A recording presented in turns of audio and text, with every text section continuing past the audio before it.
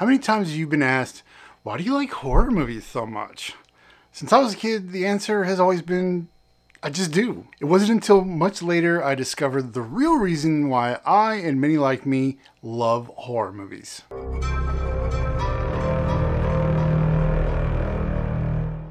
Hello and welcome to Chaotic Puck. My name is Jimbo Lewis, and today I'm taking a look at the psychological reasons why we love horror. Ever since early childhood, probably around like 3rd grade or so, I've always been asked why I watch and love horror.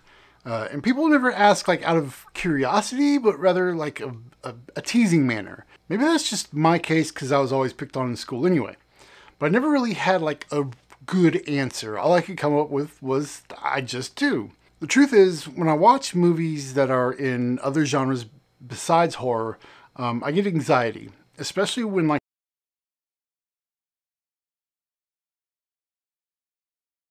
anything, for example. It starts off fine, Lloyd meets this girl and they like each other, and then the dad says, no way. That's when my anxiety kicks in and it just increases as the movies go on. A recent example would be You People. Like, I didn't even watch it, and it sent my anxiety through the roof. My wife watched it in the bedroom, and I just listened while I sat on the living room couch. Spoiler warnings ahead.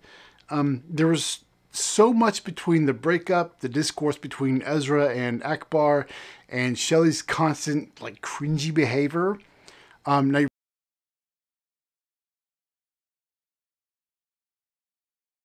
Now, I was diagnosed with inattentive ADHD, which explains so much of my childhood. Doing research since then, I found out that a common symptom of ADHD, specifically those of us who are inattentive, is hypersensitivity. If you ever heard the phrase, making mountains out of molehills, that's pretty much us with everything. So when you watch a movie like Say Anything, and whatever you feel when Lloyd finds out that he can't be with Diane, for us that feeling is intensified tenfold. Another symptom we struggle with is people pleasing. We just want to make people happy and we want people to be happy. And when you combine that with hypersensitivity, you can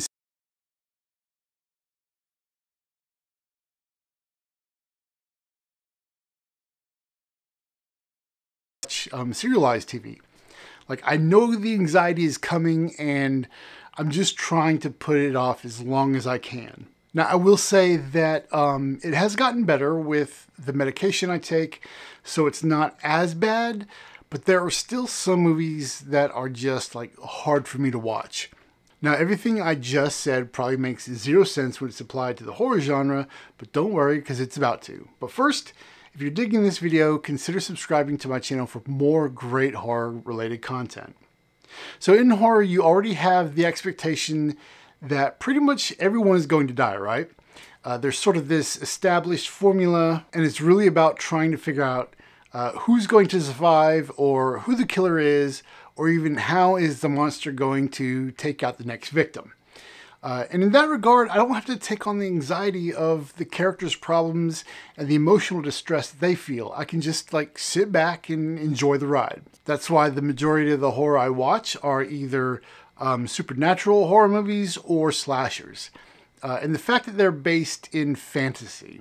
After dealing with anxiety and ADHD all day, horror just allows me to fully relax and just breathe. It's like my safe space. When it comes to horror based in reality, like home invasion or revenge horror,